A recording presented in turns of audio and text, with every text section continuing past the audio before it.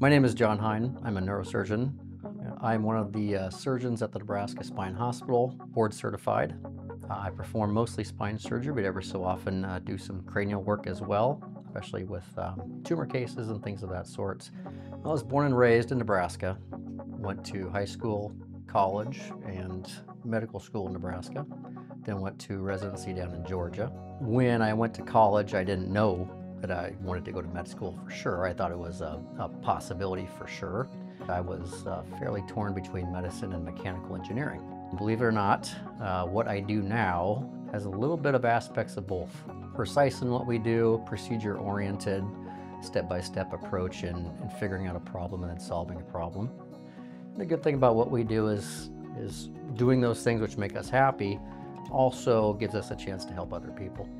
What I like about being a spine surgeon is the ability to fix a problem. There are a lot of specialties out there where they do a lot of diagnostic work and say what the problem is, but not only do we get to do that, we also get to fix it. Directing that care to fix the problem is just as important as diagnosing it. Helping people get out of pain is important.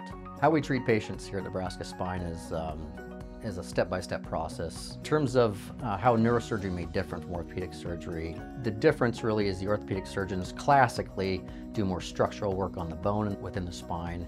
Neurosurgeons do work directly on spinal cord and nerves. A lot of those lines are blurred nowadays, especially with mixed fellowships where people get training in both neuro and ortho. What we have here is a collaboration of both practices. We get the best of both worlds. For a patient looking to undergo spine surgery, the most important aspect is going to a professional that knows what they're doing. Obviously, lots of experience is very helpful, great education is helpful, but just as important is teaming up with a doctor that you can communicate with, that you get along with well. There's a relationship between the patient and physician that has to be there for a good outcome. Easily the biggest misconception is that everybody that walks in our door, we're going to push towards surgery. When in actuality, that couldn't be further from the truth. Most spine surgeons are busy enough that they don't need to be pushing people into the operating room that don't need to be there. You're going to be seen by a surgeon, or going to recommend surgery, and that's that, when that's just not true. We have a bunch of other options available that don't involve surgery that usually will exhaust before recommending surgery, depending on what the problem is.